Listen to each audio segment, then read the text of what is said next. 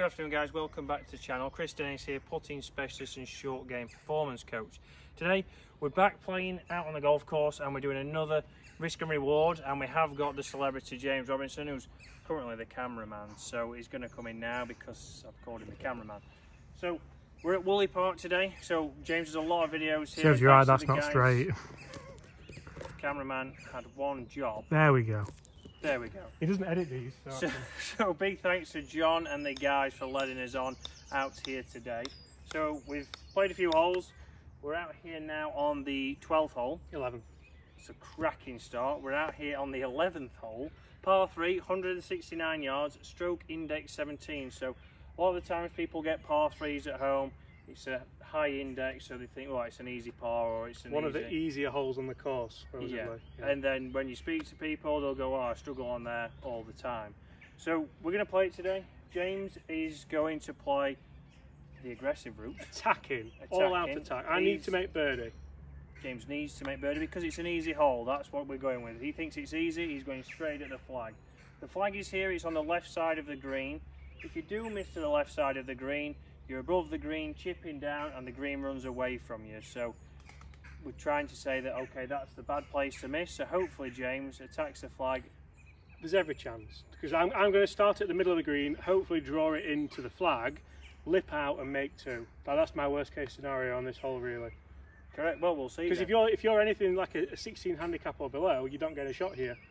So it needs to be good, doesn't it? Needs to be good. So this is the kind of pressure I see a lot of amateurs put themselves under. I'm not actually, but I am trying to play a bit of a stooge there for the, just so you know, like I'm not for the fans. I wouldn't actually play that, but so James, 7-iron. Yeah. So straight at the flag. This actually should be the perfect yardage for me. This is 169, flags in the middle. My 7-iron's a 165 club, so the clubbing isn't an issue. Sometimes if you're in between clubs, you can overcomplicate things even more on holes like this. Yeah. If you're on the club, then have you got an 8? I've got a 7 as well. 7 as well, right.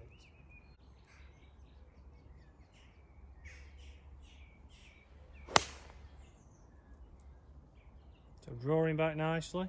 That should be about right, I think. That's a terrible example because it's middle of the green. But for me, my bad shot would normally turn over, so I'm quite happy with that, really. Yeah, so started a little bit further right than you thought. It did draw, but it drew to the middle of the green as opposed to the flag. But it's a safe shot. I find that the lesser of the two evils, and that's, in my head, is ingrained not to be short-sided from the work we've done together before. Yeah. Short game can be a strength, but sometimes you don't need to put yourself under the stress of short-siding yourself. No. Because I can make birdie from there, albeit I think I've got about 15, 20 feet. Yeah. There's every chance, isn't there? Yeah, so James there, playing a draw, he's used the left side of the tee, which we didn't talk about. That's because James is going to aim to the right-hand side of the green. I'm going to play nice and simple. I'm going to go for the middle of the green. And again, I'm going to use the left and right, good start. I think that's right, Chris, that one. Yeah. Right. I'm going to use the right side of the tee. And again, go a little bit more direct towards the middle. My shot is normally moves a little bit to the right, so I can start it slice, as James might call it. I can start it just left of centre and move it back.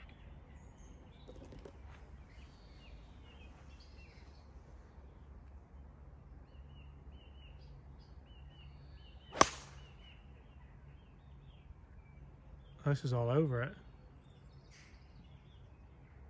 Did that hit the flag? Maybe. Finish middle. Yeah. So an example there, what I've done is I've aimed up the left, well, I've aimed for the left centre. I've actually pulled that a little bit, but it's pulled towards the flag. So by using the correct side of the tee box and knowing the shot shape, you know, even a bad one, something that I might pull, has gone towards the flag. If I'd have aimed, and I see this with a lot of people who slice the ball, they aim left side of the green, so they aim way left, probably over the edge of the bushes. They hit that straight shot, and then they've got an impossible chip. So from there, if you are somebody who slices, if you're somebody here who plays at Woolley, make sure that you're aiming, you know, on the left half of the green, and if you miss to the right, you've got plenty of green to work with. If you go left, pretty much making it a very difficult hole. So your neck must be hurting out of pivoting you've just done there. Pivot. I think as well there, what we've done is we've played actually two bad shots, yep. But within reason, the lesser of the two evil shots. Correct, yeah. So they're both, in the end, giving us a result where we've got a chance. So it's going to come down to the putt, like it did do on the first episode and the second episode. So far we've made 2 birdies, 2 pars, We've got 2 birdie putts. 2 bogeys. Pivot. Right, so... Have you seen where yours pitched? I think Ooh. you probably did it the flag, you know. Pitch there. Do you want to do the honours? Oh well. Oh, what a gentleman. Give it a rest, Phil.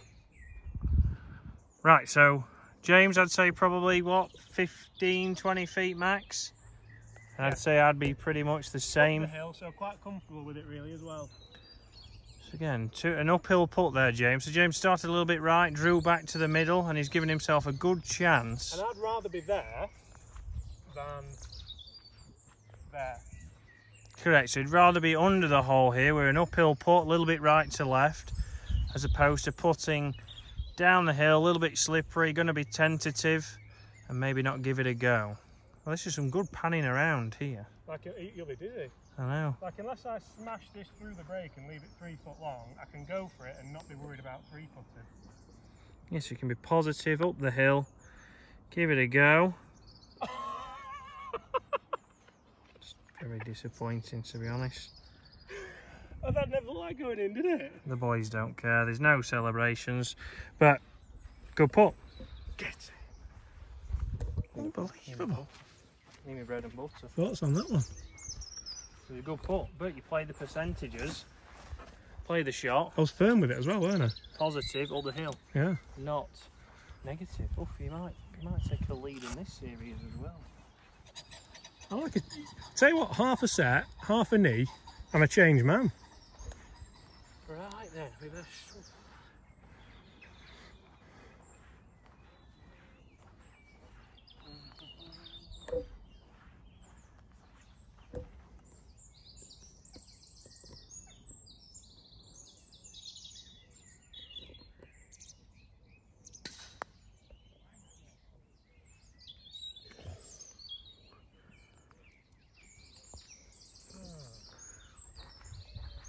I mean, it's a regulation 3 you're walking off with, isn't it?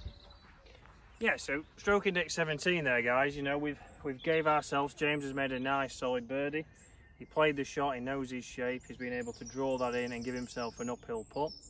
I've managed to hit a good bad one. I pulled my shot slightly, but still left myself a good putt. I had a little bit more swing on the putt than I wanted, but it's an easy par.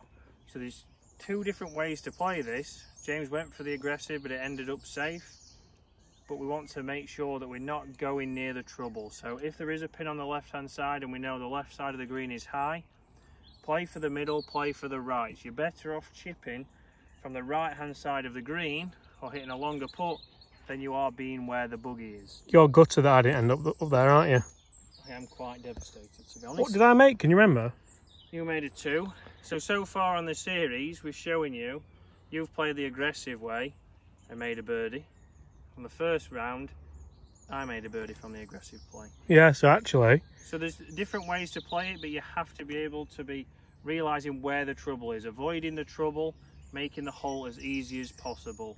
So guys, a little bit different there, a par 3 this week. Next week we're going to be looking at a par 5. Actually, next week it's going to be a chipping challenge against me and James. Oh. And then after that, we'll be looking at par 5 strategy. Can you go for it in 2? If not, where's best to lay up? And thinking about where the flag is on the green as you're playing the hole.